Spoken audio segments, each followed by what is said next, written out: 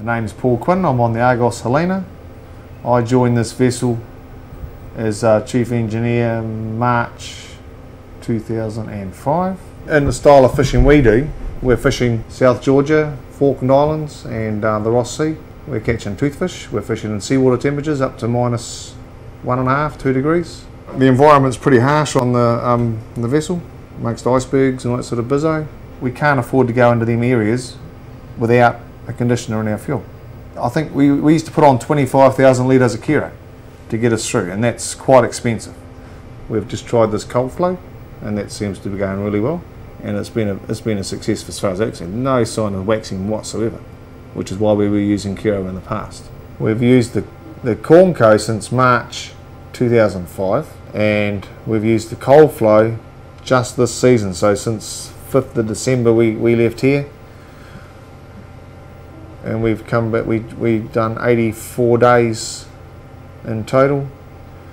In the past with the Kero, on a 380,000 litre total capacity on the vessel, we used to average 4,300 a day.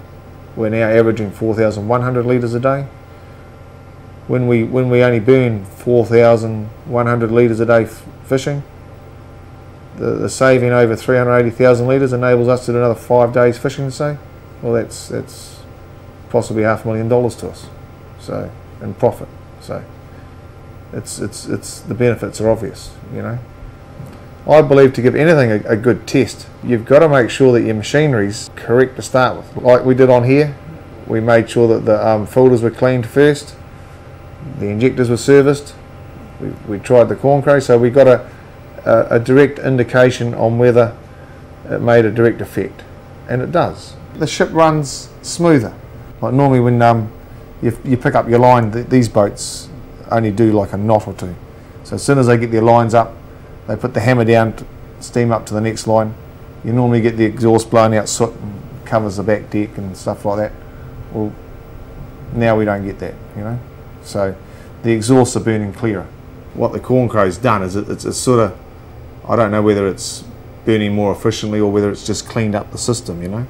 But the system's running a little bit colder than it has in the past, and it's running slightly colder than what the manufacturers did right in the beginning with the engine.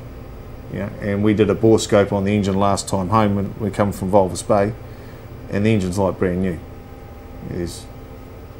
You actually inspect all the valve seats and all that through a bore scope, and there's no signs of any sort of detrimental effect anywhere. I would have expected to see more carbon build up around the exhaust valves and all that. We haven't got that much, which is a real good indication, because the manufacturers recommend we pull the heads and service them at 12,000 hours. We're up to 16,000 hours, you know, and there's no indications or reasons for us to even look at it. So, you know, one problem you do get, like New Zealand fuel's very clean. When you go to places like Stanley and you're bunkering fuel from Uruguay, you get dirty fuel, and that's one benefit that the Chornco does, is it picks up any shit that we've got and you know, puts it into our tanks and takes it out of the bottom tanks, and we drain it off the bottom of our bloody our service tanks and that. So whereas in the past you'd have to be doing shitloads of filters, whereas now we're not. We've just done 3 months without changing a filter on the main engine, which I'd be very surprised if you found that on any vessel. It's just unheard of, you know. It's good. And the only thing we've changed in the vessel is the Coldflow additive. We were doing 4 or 5 filters a trip. Now we haven't done 1.